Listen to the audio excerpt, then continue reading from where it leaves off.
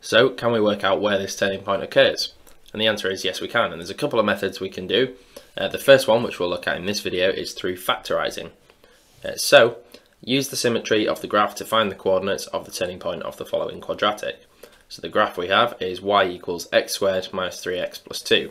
So that's this graph here on the right. Now we want to factorise this expression in order to work out where the turning point is. So to factorise it, this is an algebraic skill, so this is covered in the algebra topics, but we'll go through it here.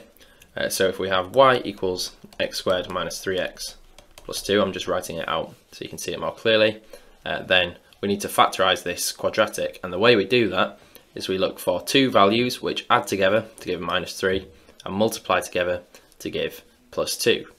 Now factorising quadratics is a skill, you have to practice it, but here I can spot that if you have x minus 1 and x minus 2, then what happens if you multiply these together? Well, you get minus 1 times minus 2 is 2, and minus 1 plus minus 2 is minus 3.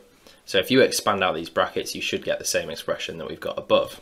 So let's just recap what we've done here. So we've taken this expression and put it into a factorised form, but the benefit of doing that is that it reveals to us where the roots are. So the roots are where the graph crosses the x-axis. So if we set this expression equal to 0, so that's the y value of 0, that means we're going along the x-axis here, so we can find out where the graph crosses. So in order to equal 0, that means that either x minus 1 or x minus 2 equals 0. So therefore, our values of x are either 1 or x equals 2. So these are our two possible solutions to this equation, and therefore this is where the graph crosses the axes here at 1 and 2. Now finally then, to locate the turning point, it says use the symmetry of the graph. Well, the turning point is going to come halfway between where the graph crosses the axes.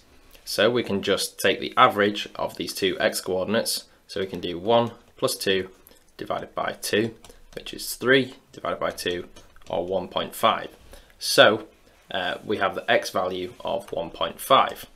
And now all we have to do is find the y value that corresponds to the x value of 1.5. And to do that, we can use a calculator. So we have the expression x squared minus 3x plus 2. So if x is 1.5, then we can do 1.5 squared minus 3 times 1.5 plus 2. That gives us a y value of minus a quarter, or minus 0.25. So our coordinates then are 1.5 minus 0.25. If you found this video useful and you'd like to get some practice with turning points of quadratic graphs, we do have an online exam available. You can get there through our revision platform, or you can click the link below, it'll take you straight there. So there's a variety of different questions, loads of different question types, and you get instant feedback on each and every one. So this is really useful if you want to keep track of the areas that you need to improve at. As I say, if you're interested, then click the link below, it'll take you straight there.